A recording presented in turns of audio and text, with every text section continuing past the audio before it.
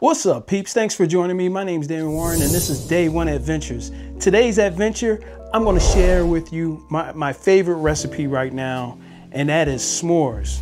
And s'mores, if you don't know, it's probably the best snack ever. But it's kind of cold out there, and I don't like the cold, so I like to make them in the house. So this is a little recipe I came up with to make them in the house. Now you're going to need an air fryer. You're going to need yourself Hershey's chocolate bar. You're going to need some marshmallows.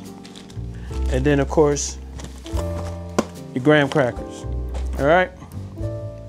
So there's two different ways to do this. I'm going to show you the quick, fast, and easy way to do it.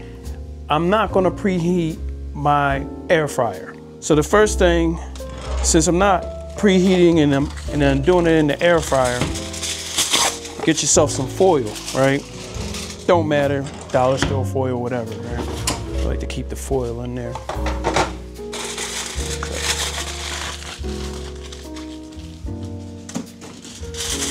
Get yourself some foil right here, right? Place the foil inside the basket right there, okay? Then the first thing you're gonna do is put down your graham crackers, all right? So you grab the graham crackers right here. Take one of those right there. Okay. Put the graham cracker down. You can probably make two of these at a time. I do them at one because I don't want to be a glutton.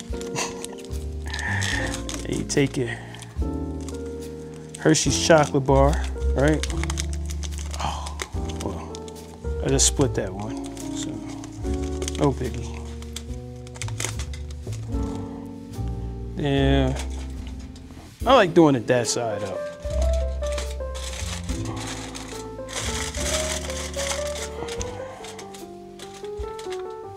That's the classic Hershey's right there, okay? So you got the graham cracker down. You get yourself, I go with 3 marshmallows, right? 3 marshmallows. I do them this side up because when you squish them, they'll fill up the whole bar there. Yeah. So next, we take this and we put it in the air fryer. All right, so we're gonna take it, put it in the air fryer. Now, if I were doing it the other way, I would have preheated this to 400 degrees and then cook it for a minute.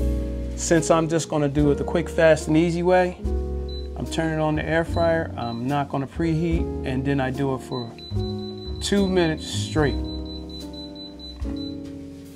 2 minutes at 400, no preheat, hit the start.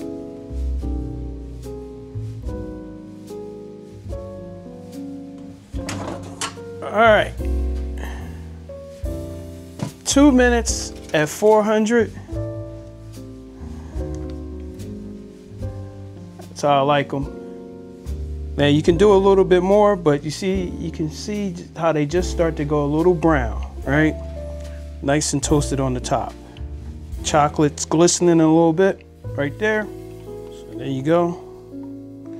Then the next step is take your other graham cracker. Now this is the important part, right? Pay close attention, because if you can mess this whole thing up with this part right here. Take it and you push it on top. Look at this, watch this. I gotta show it to you. It's the part I like right here.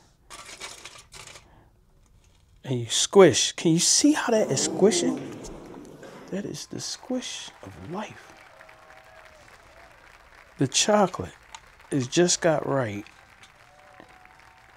And the marshmallow pumps out the side. Look at that. Oh, that's so right. Okay.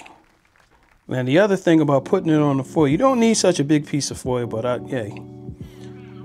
So to make it even easier, get myself a tray. All right, got myself a tray. Put the tray down there. Okay.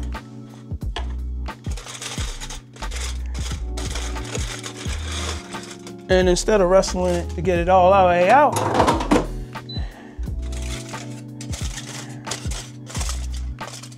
just grab the foil and pull it out. Now the one thing about the foil, can't really use the foil again if you get some chocolate on it or some marshmallows, see it's hitting on the side. All right, so now take the plate, put it over the top, okay?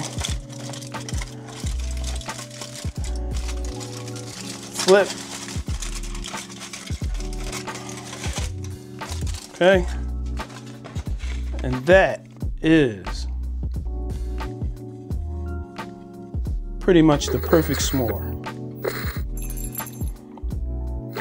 Everything started to melt nice, the chocolate's melting nice, marshmallow, nice and gooey. And you may say to yourself, is it any good? Well, I'm gonna have to test it for y'all. All right. Rub-a-dub-dub, thanks for the grub. Let's get it on.